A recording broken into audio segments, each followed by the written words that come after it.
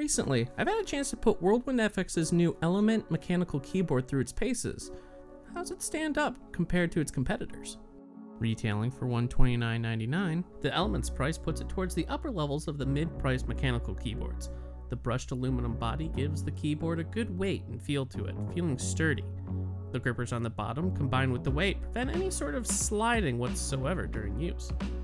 The desk footprint for the Element is on the smaller side, coming in at 17.5 inches long by 5.4 inches wide and 1.4 inches thick, and is attached with a 1.8 meter long braided cable.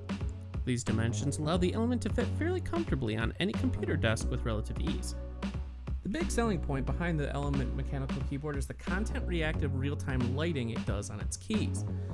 It causes the keyboard to dynamically try to recreate what's going on your monitor on the lights with the keys. I was particularly impressed during a recent multiplayer game session of Splinter Cell Blacklist with some friends.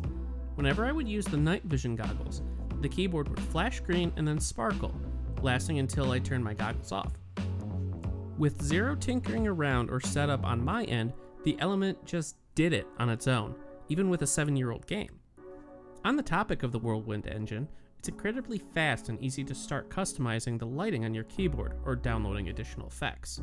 Once you go and make an account, it's as simple as scrolling through the effects store, clicking Get, and then setting it as the effect you want.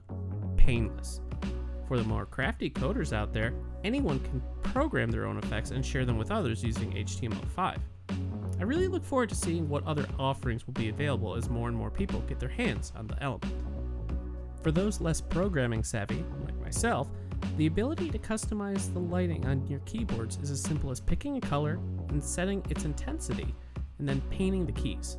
These painted keys will remain illuminated with whatever you set them to, even while an effect's on.